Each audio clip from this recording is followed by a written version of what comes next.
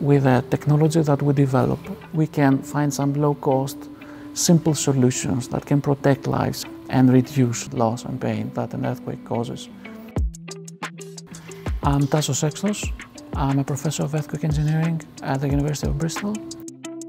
I experienced a large earthquake in 1978. I was 5 years old, and then we lived in a tent for about 2 months or so with my family. About 50 people were killed in the city.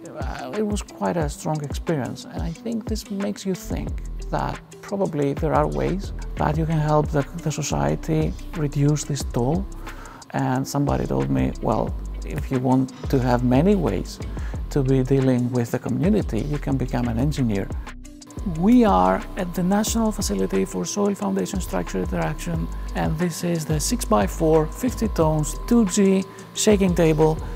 There are many cool things that we can test in this shaking table. Conventional structures and infrastructures, building bridges, schools and hospitals, offshore wind turbines or components of that. But we can also test things that we don't know that exist at large right now.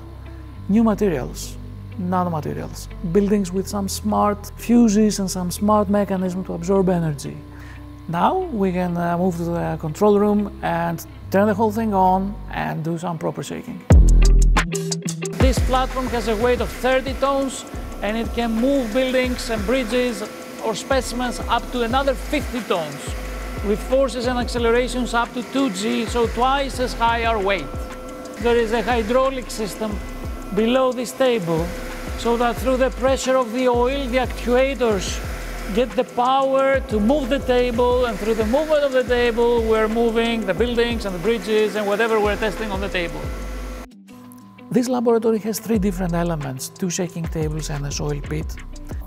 Part of the structure you test it on the pit, the other one on the table, and everything in between you model with computers. So this is called hybrid experimentation. Is very demanding, very novel, and can help test at very large scales, very complicated structures.